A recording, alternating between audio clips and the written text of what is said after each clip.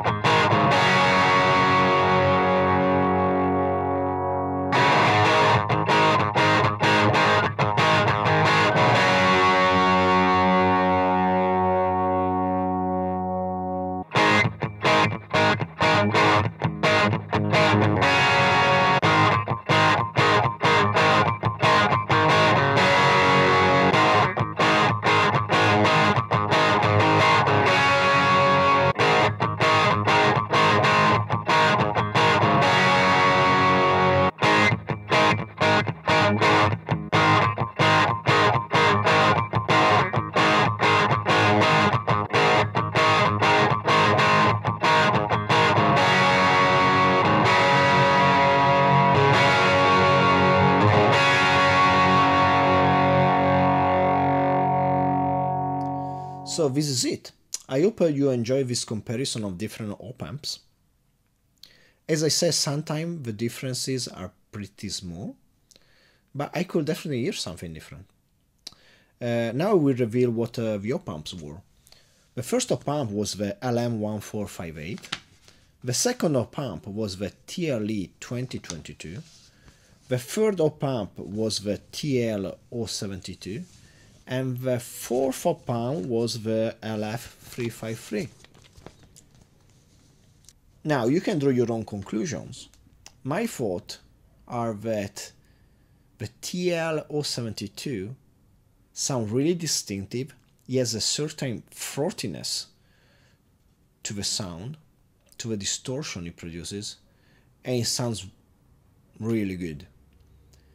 On the other side, the LM1458 sounded pretty much as good, just not as throaty, a bit rounder, and it just adds this special thing. In this particular pedal, it just reminds me of all the good things from the 80s. I don't know, maybe it's just me, but then we have the TLE2022, And that on the other side sounded really metallic. You had a certain clanginess to the attacks in the chugs, and just not as good in this particular pedal. I will definitely consider again if I ever build like something like a Metal Zone nasty knockoff.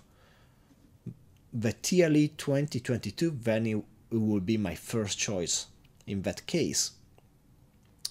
My first of PAMP was the LM1458, which was okay, nothing special. I think I probably excluded it early on in the selection of the pump for this particular pedal because it probably failed some of the other tests I ran this op-amp through. For example, a test that's really telling by it's hard to show on YouTube for a problem of consistencies is raising the pedal gain to the maximum, then lowering the guitar volume to a point of breakup, and then hitting the strings of the guitar really hard, and then listening for the decay of the distortion. I'm thinking the LM1458 failed that test early on, so I excluded that, while I'm pretty sure the LF353 sounded great, and that's also why I ended up in the final pedal. I hope you enjoyed this comparison. If you liked it, put a thumb up. If people likes it, I will post more electronics related and pedal related geekiness on YouTube. Thanks a lot and bye bye.